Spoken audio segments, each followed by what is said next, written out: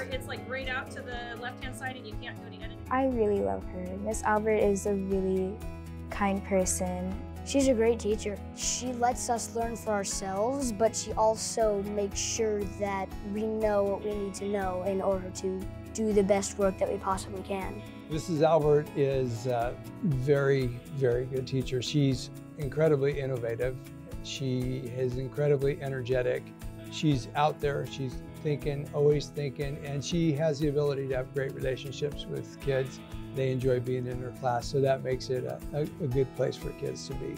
And then we want to click on the blue button that says Add New Subtitles. I worked with Karen at McCaffrey my first year teaching, but I always loved watching her with her students and how excited she was, how excited she can get them.